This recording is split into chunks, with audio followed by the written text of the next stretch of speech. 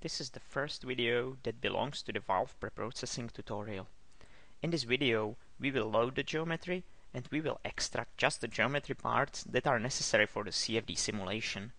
It means just the parts that are in contact with fluid. Let's start activating the geometry module here and then click New. And the geometry module is active now. Now import the step file with the geometry of a valve. Click on File, Import, Step, and select this valves s.step file and click on Open. The warning appears. If you would like to take into the account units embedded in the file, click on Yes, and the geometry will be loaded. It's here, and now click on one of the principal views to quickly zoom the geometry.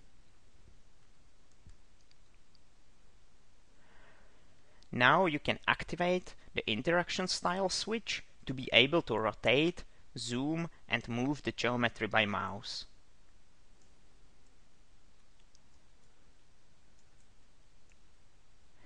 The whole geometry is in one piece now.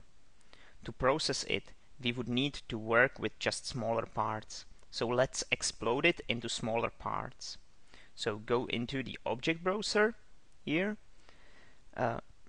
select the globe valves S in the object browser, then go into the upper menu to New Entity, Explode, and from the subshapes type, select the type Shell and click Apply and Close.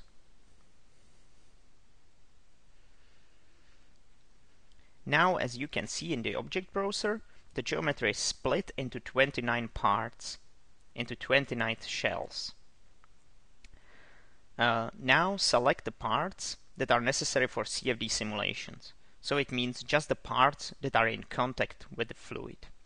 One of them is shell 10 in this case. So select the shell 10, click with the right mouse button, the menu appears, and click on Show Only. So, and this is the part that we will process further at the moment.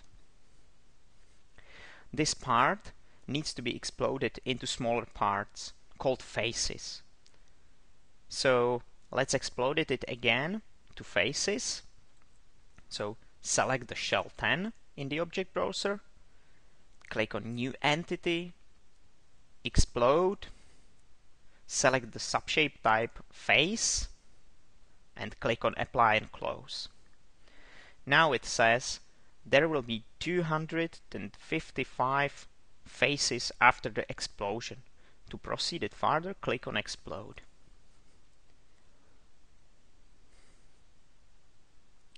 So, and now we don't need all the faces. So let's hide all the unnecessary ones. You can select them by mouse, and holding the Shift key enables the multiple selection. Once you select something, then you click with the right mouse button and the menu appears, and you can click on Hide, which hides all the selected faces. And again, select the unwanted faces, click with the right mouse button, and click on Hide.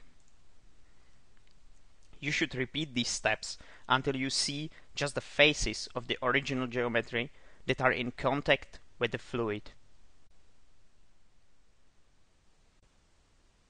So, and that's it. This is the geometry for CFD simulation, just the inner part through which the fluid flows. And the last thing that should be done in this first video is to merge all the necessary faces together to create a shell. So at first, deactivate the interaction style switch to be able to select the whole visible geometry by mouse, and select the whole visible geometry. And now go into the upper menu, New Entity, Build, Shell, and here you can change the name of the shell you are going to create.